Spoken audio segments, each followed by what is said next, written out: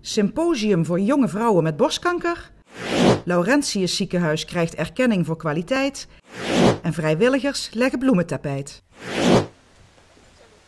Speciaal voor jonge vrouwen met borstkanker organiseert de Borstkankervereniging Nederland op zaterdag 17 september een symposium met de Olderhof in Herten. Voor een jonge vrouw is de impact van de diagnose en de daaropvolgende behandeling vaak groter dan bij oudere vrouwen. Ik was 33 jaar toen ik een knobbeltje in mijn borst voelde. Ik was kipfit, ik was aan het trainen voor de Kennedy Mars. Ik zou 80 kilometer gaan lopen samen met mijn vader.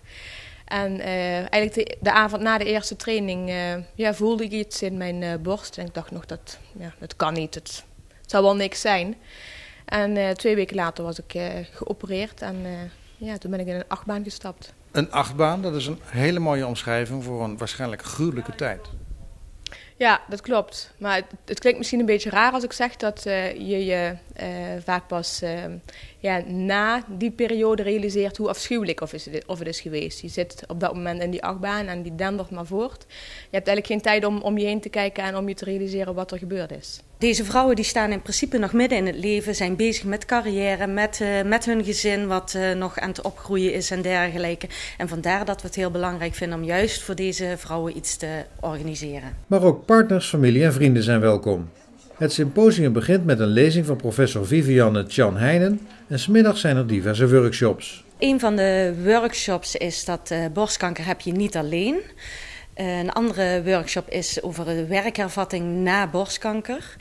Dan is er nog een thema over nog een kindje met de vraag: is dit mogelijk of niet meer mogelijk?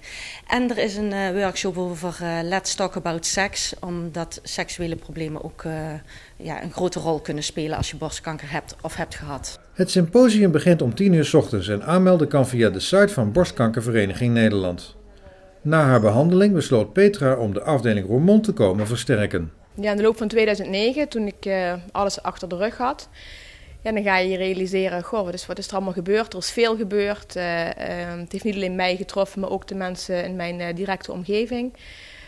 Vrij jong. En ik wilde daar iets mee, omdat ik er toch wel goed over kon praten. En ik wilde mensen daarmee helpen.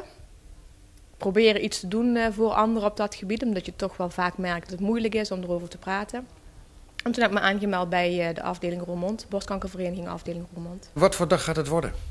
Nou, de bedoeling is dat het met name een leuke dag gaat worden. We willen het ook een beetje een verwendag maken. Toch ook een heel stuk gezelligheid is belangrijk op deze dag. Het Laurentius ziekenhuis heeft voor de 2e keer de NIAZ-accreditatie behaald. Het Nederlands Instituut voor Accreditatie in de Zorg heeft het ziekenhuis een week lang doorgelicht. Daarbij werd gekeken naar alle facetten, van de opname en begeleiding van patiënten tot de veiligheid van medische apparatuur. Volgens bestuursvoorzitter Jacques Thiadens laat deze accreditatie zien dat het Laurentius ziekenhuis staat voor kwaliteit in de zorg en dienstverlening. Dit keurmerk is 4 jaar geldig. De World Culture Parade komt in 2012 in afgeslankte versie terug. Volgens festivaldirecteur Jan Heuvelmans is een jaarlijks evenement dat 4 dagen duurt financieel niet op te brengen. De organisatie moest in augustus het programma inkorten in verband met het wegvallen van subsidies uit culturele fondsen.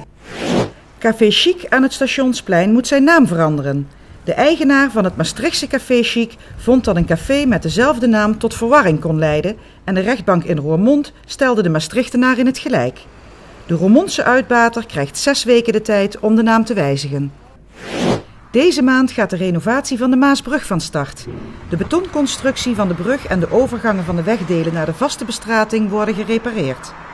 Tijdens de werkzaamheden die 10 maanden zullen gaan duren, blijven in beide richtingen 2 rijstroken in gebruik. De beschikbaarheid van 4 rijstroken betekent volgens de gemeente helaas niet dat het verkeer geen overlast zal ondervinden van de werkzaamheden. In het Kruiswegpark bij de Kapel in het Zand werd deze week hard gewerkt aan de 17e editie van het bloementapijt. Ja, maandagsmorgens beginnen de mannen met de tent opzetten en de bedden maken. Krijg ik de tekeningen aangeleverd en dan begin ik met tekenen vooraan het eerste bed en alle 12 achter elkaar. En dat is heel erg leuk werk, maar ook heel vermoeiend omdat je steeds gebukt moet staan. Maar als je dan ziet wat het resultaat is, heb ik er dat graag voor. We hebben hier aan de kapel zo'n 225 vrijwilligers. En we hebben ieder jaar een thema en dit jaar hebben we dus het thema genomen, het werk van de vrijwilligers. Zo'n 10.000 bloemen en zaden geven langzaam maar zeker kleur aan de tekeningen. Het is ieder jaar opnieuw. Verrassend wat de mensen er zelf van maken, de ideeën die erbij opkomen. En ieder jaar is het weer een verrassing en het wordt ieder jaar mooier. We hebben een hele leuke groep. Het zijn niet alleen mensen hier van de kapel, er zijn ook mensen uit Roermond en omgeving. En ze vinden het gewoon heel erg leuk om dit te doen. Vroeger mochten de pastoor en de bisschop over het bloementapijt wandelen, maar dat is verleden tijd. Het tapijt kan nu een aantal dagen worden bezichtigd. Vrijdagavond moet het klaar zijn om 6 uur, want dan komt de fotograaf die komt dan foto's nemen. En zaterdagochtend om 10 uur, dan wordt het geopend. En dan blijft het open tot en met de volgende week donderdag.